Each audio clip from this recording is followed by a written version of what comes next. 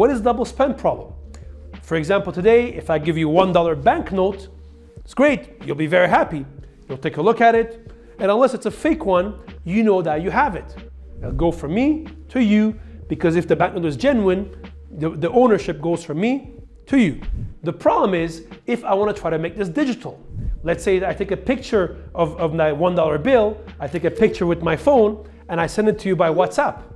That's great, but I could send the same WhatsApp picture of that $1 bill to all of your friends. When we're trying to make money in an electronic version, it's very easily to basically replicate it, copy it, or what we call in the industry, the double spend problem.